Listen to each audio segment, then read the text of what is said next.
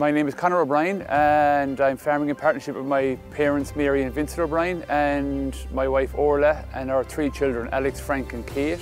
We're farming here in southeast Galway in a village called Tynagh.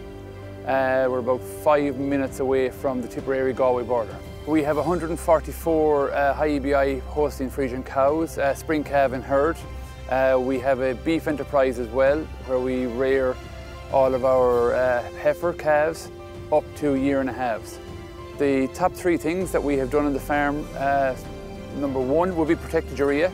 This year we intend to use all protected urea. We're also using low-emission slurry spreading. We bought a dribble bar for our own tanker and everything goes out with that. And we purchased a piece of land just up the road there last year and we applied for the EIP scheme on it. We put a solar pump on it. We fenced off all the water courses and we have to sow hedges and trees as part of that scheme this autumn.